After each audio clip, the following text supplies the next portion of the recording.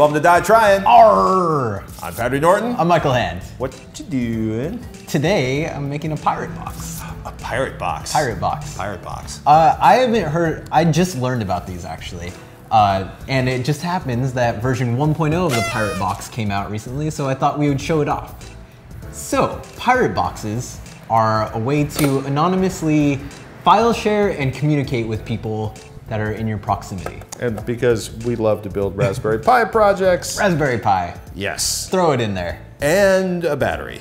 So this is basically a Wi-Fi access point that isn't connected to the internet, but people can connect to, and it has a centralized storage. So if you were a dissident group in China getting ready to throw down in the wake of the 25th anniversary of the Tiananmen Square rebellion, you could use a pirate box to communicate information or exchange files without being on the big bad internet where all of the crazy overlord spies and NSA are watching your every move. Yeah, if you're running an event and you want people to upload pictures, say, to it, you could set it up and say, connect to this and upload your pictures, and that's another so cool option that you can do. Or you could take it to the food court with a bunch of your friends and exchange music. Legally owned music you have the right to exchange your sweet demo tapes. Sweet demo tapes. So we have this running on a Raspberry Pi, and then I also have it running on a TP-Link router. This thing is so cool. So basically it's made to plug in one of your USB 4G, 3G modems, and then it has a battery built in, and then it makes it into a Wi-Fi access point. So at this point we're looking at maybe 4 to 5 hours of sustained battery life off of this. I didn't realize they still made these. They still make them, and it's cheap. It's $35 for this built-in solution. That's awesome. The last one of these I bought was like 125 bucks.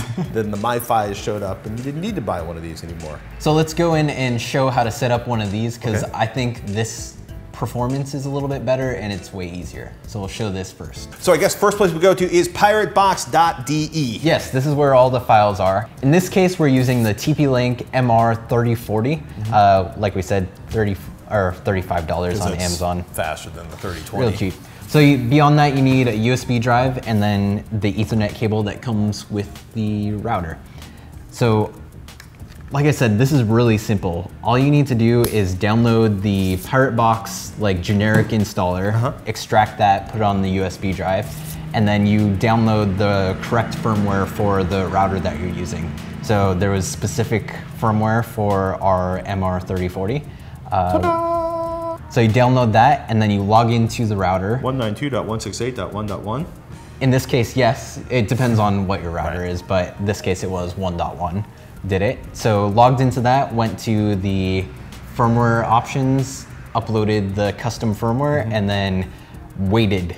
So you want to make sure that your USB drive is in there when it's starting to restart. Okay. And a lot of nothing happens for a while, and then after like 10 to 15 minutes, you have a working pirate box.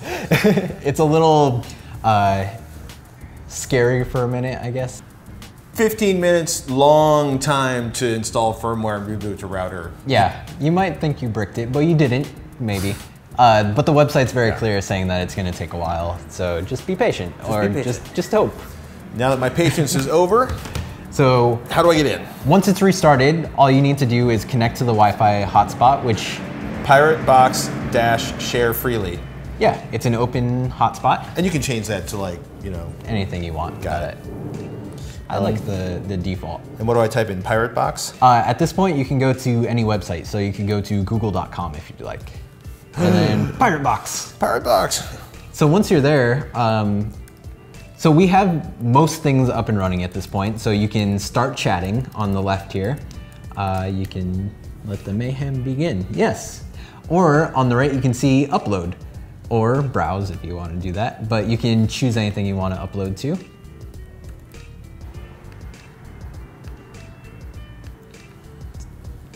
TDR buyer's guide. Okay. Because then you're looking for a Cummins diesel. This is so cool. And then I hit the browse button. Yeah, in the browse, you can see all the things that are already on there. Hey.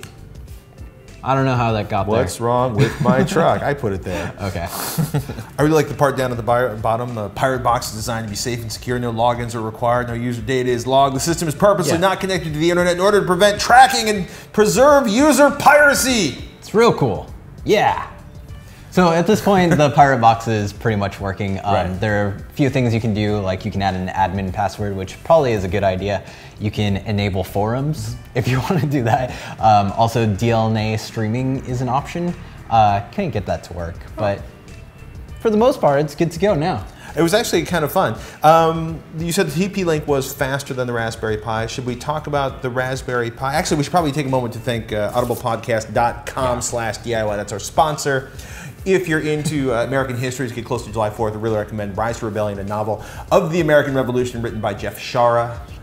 He's the son of the man that wrote the book Gettysburg, from which the movie was made. A fantastic inside look at basically how a pissed off brewer had a large part of fermenting the American Revolution. I'm talking about Sam Adams. Aw. Dude was angry. I like the double use of fermenting. That was good.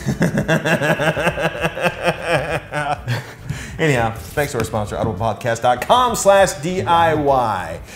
Catbox. Yeah, so showed Not off in the cleaning the sense. recommended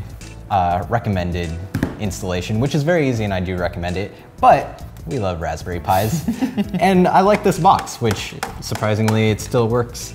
So the Raspberry Pi was a little bit harder to set up, but it also is very much following the instructions on the website, just they leave out a few things.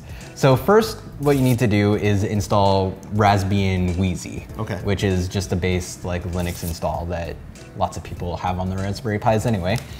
Once you do that, there's a bunch of packages that you need to get. So you need to get light HTTPD. You need... Did you actually manually sudo apt-get all of that stuff? stuff? I did, but you can just paste into a bash file. So... sudo apt-get update, sudo apt-get -y install light PD. So this is, I mean, this is a classic get your terminal window on and type a lot installation. Yeah, and this, if you're not familiar with the Raspberry Pi, don't do it this way, but you're just SSHing into the Raspberry Pi and you're doing these commands. So everything in the instructions is great up until it says you're done, pretty much. But the problem with the instructions, at least the ones that I was following for the manual install, because there isn't a image released yet for the 1.0 Raspberry release, up until the instructions are done, there's no Wi-Fi access point. So one further step that you need to do is you need to install host APD. Host AP daemon, I think is what it's called. So this is very much dependent on the kind of wireless dongle that you have for your Raspberry Pi. Because remember, Raspberry Pis are inexpensive, but they don't include any form of wireless networking. Yes, that's very true. Yeah, basically this is a wireless USB Wi-Fi dongle that we bought off Amazon. So to get the host APD up and running, there's a nice little article on eLinux. If all this sounds kind of frightening, you can either go with the TP-Link or wait until they actually create a boot image specifically for the Raspberry Pi. That should make it a little bit easier. But if you're just looking, you don't have any hardware, I would definitely go with the TP-Link version because it's so easy. It has the built-in battery. You don't need the external battery, so it ends up being cheaper than the Raspberry Pi. Yet another use for the Anker 6000 milliamp hour external battery. These are really nice. And we keep using these for more and more strange and wonderful things. But in any case, you now have a Piratebox that you can go and deliver your legally traded files to other people. So now I actually want to take this, either one of these, connected to the giant portable external power battery pack that we built a couple weeks ago, and we can have like hundreds of hours of Pirateboxing in a field somewhere. Field party. I guess in a field it wouldn't be weird, but taking that into a mall, maybe not. Yeah, speaking of being beaten down by mall security.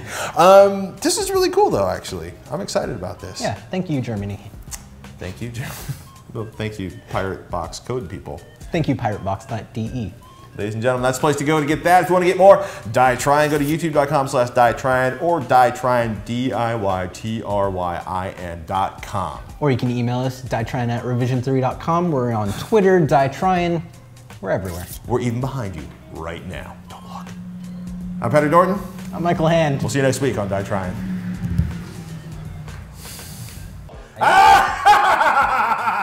Come on, do it. You can do it. No, I can't do that. That's actually really good. Ow. Ow. That hurt a lot. My ribs.